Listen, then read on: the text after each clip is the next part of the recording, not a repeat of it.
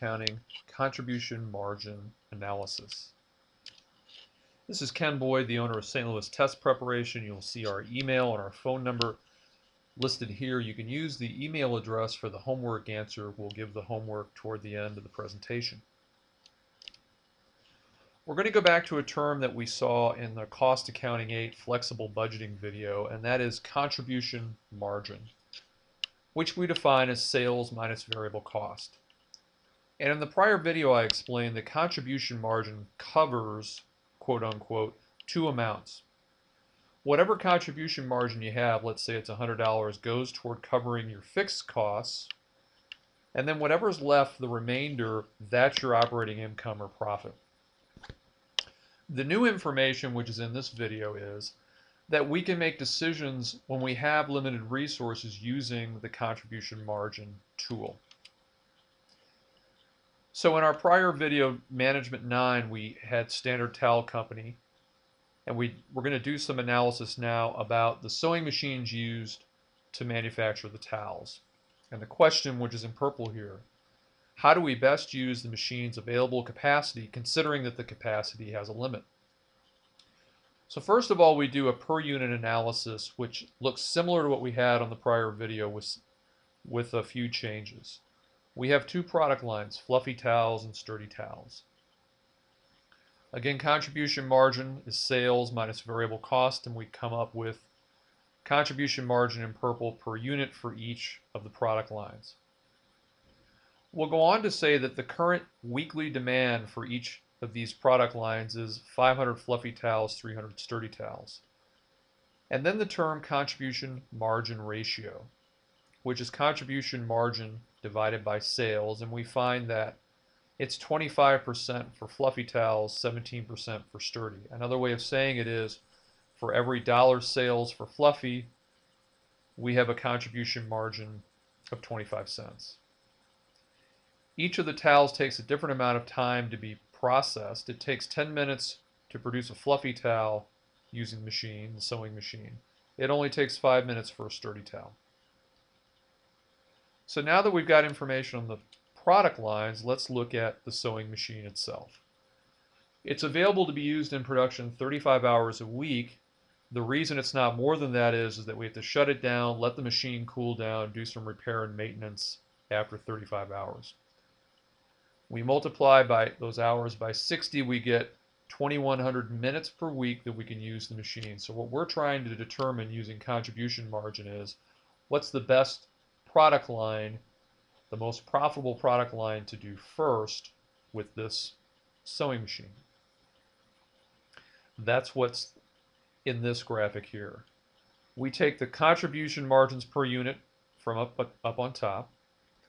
We take the time to produce one unit from above, and we divide one into the other, and we find that for every minute we make fluffy towels, use the machine to make fluffy towels, everything else being equal, we make 20 cents. For every minute we use it to produce sturdy towels, we make 30 cents. So we make more with sturdy towels. The reason is, while the sturdy towel contribution margin is lower at 17%, the time to produce sturdy towels is half of fluffy towels. So it doesn't take nearly as much time, sewing machine time, to produce sturdy towels.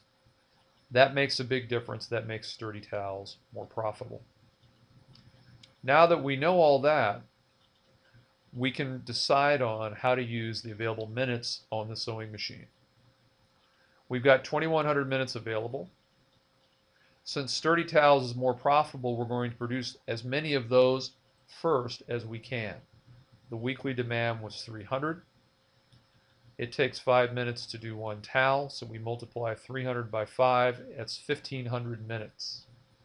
We subtract that from our total minutes, and we see that we have 600 minutes left to produce the other product, the fluffy towels. Fluffy towels takes 10 minutes per towel, so we can produce 60 fluffy towels. So we use all the capacity that we can to produce the more profitable sturdy towels first, and then whatever's left over, we produce fluffy towels. In terms of profitability, We produce 60 fluffy towels at a contribution margin of 2, 300 sturdy towels at a contribution margin of 1.5. We multiply those two together and add them, and we get a total contribution margin of $570 for that week. So what we've just done is use contribution margin and the amount of machine time for each unit, determine which one is more profitable, sturdy towels, produce the sturdy towels first. We took the remaining production and did the less profitable product line, fluffy towels. We multiplied towels produced by contribution margin per towel, and we figured what contribution margin we had based on this production. Now that's not operating profit, that's just contribution margin. Here's our homework question, and again, you can always pause this video or rewind it to get some of this information off the screen. You can email me at stltest.com to get the answer. I gotta make a correction there. Here's the question. Assume that the machine times to produce one unit were reversed. That is, fluffy towels takes 5 minutes per unit. Sturdy towels takes 10 minutes. And so what we'd like you to do is to rework the problem on those new assumptions.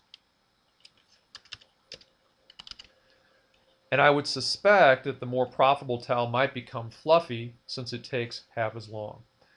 Rework the question based on those assumptions. The question, which product line would you produce first? And if you'd like to email me, I can lay out the answer. And hopefully that's helpful to you. That's the end of part 10 of our video. You can find part 11 on YouTube, our YouTube channel, Ken Boyd STL, all one word.